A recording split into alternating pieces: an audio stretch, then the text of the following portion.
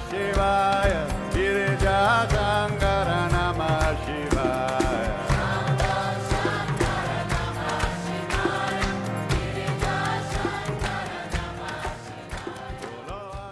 Hi friends, this is NJ, host on this channel. So we will continue our discussion on the nakshatra number 12, the Uttara-Phalguni Nakshatra.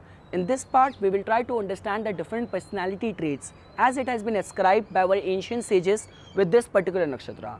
So before we'll start our discussion, just a quick recap what we have studied in the introductory video. We have already discussed that this nakshatra falls into zodiac sign. 1/4 of this nakshatra falls at the end of the Leo zodiac sign and 3/4 falls in the Virgo zodiac sign. The rulership of this nakshatra goes to the planet Sun.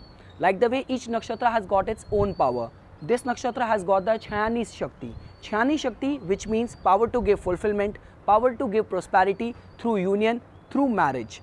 This nakshatra is seen as the star of patronage. When it comes to the deity associated with this nakshatra, so the Lord Aryaman, one of the solar deity, the one of the 12 Adityas, who is seen as the Lord of friendship, Lord of hospitality, Lord of favors, Lord of contracts, has been assigned as a presiding deity of this particular nakshatra.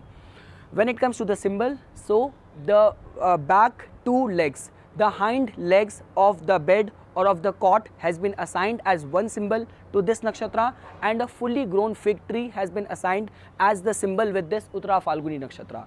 When it comes to its nature and functioning, so we have discussed that this nakshatra is all about helping others, receiving help from others, the kindness, the generosity, loving nature, truthfulness, good virtues, good ethics. So all the positive qualities of the sun you will find infused in this particular Uttara-Phalguni Nakshatra, and there remains to be very less chances that this regality of the sun is going to go over the top because of the intelligence being infused by the planet Mercury as well in the form of the Virgo zodiac sign, because 3/4 of this nakshatra falls in the Virgo zodiac sign as well.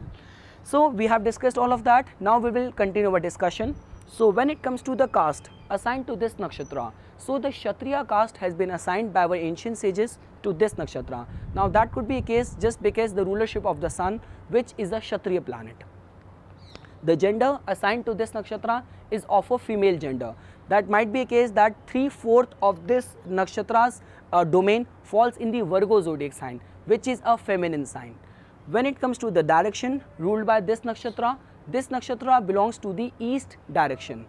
When it comes to the body parts and the humor, the Ayurvedic constitution, so the body parts governed by this nakshatra are lips, sexual organ and the left hand.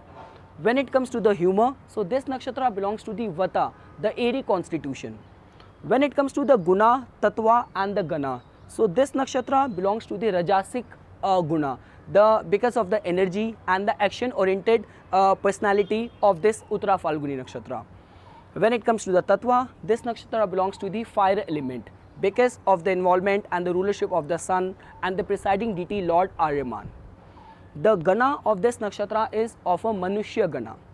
When it comes to the the list of the auspicious and the inauspicious activities. So first of all, this nakshatra is considered as very auspicious for the marriage perspective. Like the way we have discussed in the previous nakshatra, that even the Lord Shiva's marriage procession began at the Purva-Phalguni Nakshatra, but the marriage happened at the predominance of the Uttara-Phalguni Nakshatra. So the marriage is considered as very auspicious. Any of the spiritual and the sacred activity is considered as auspicious.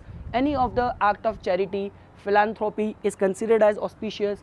The sexual activity is considered as auspicious just because it is a Dhruva star, it's a fixed star. So laying foundation, taking oath, moving into a new house, buying a property, buying clothes, buying jewelry, all of those are considered as auspicious at the predominance of this nakshatra.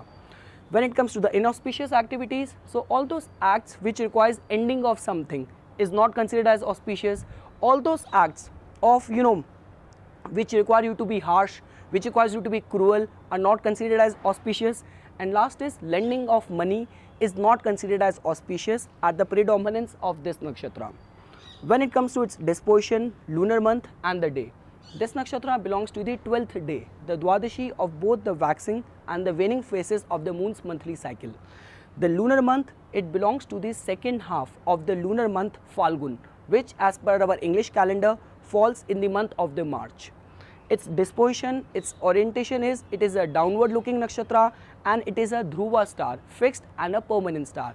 And these all are the qualities which is it infuses in the personality of someone under the influence of this nakshatra. First of all, person is friendly, person is generous, person is want to be of good use to the society, and he remains fixed and very rigid in his all those good causes because of those dhruva qualities infused by this nakshatra.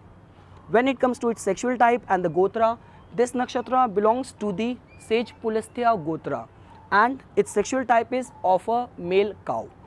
When it comes to the profession and the places being governed by Uttara-Phalguni Nakshatra, so all of those profession of entertainment, media, even the astrologer, all those people who are in the charity business, in the philanthropy business, the counselors, people working as an international diplomat, working in the UN, working in government jobs will come under the purview of this Uttara-Phalguni Nakshatra.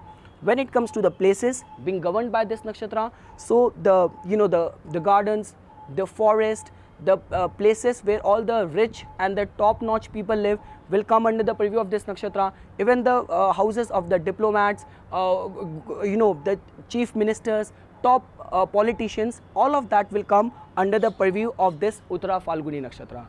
So this is all what I wanted to say as my take on the second part on this Uttara-Phalguni Nakshatra. In the last video, we will try to understand the different layers, influence and the behavior of the planets in the different padas, charans of this nakshatra, and the list of remedial measures which an individual can think of opting in order to strengthen the influences and the signification of this particular nakshatra.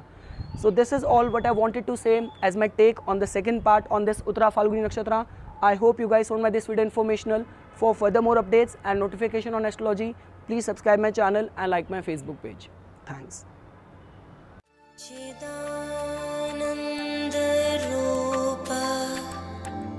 Shivoham.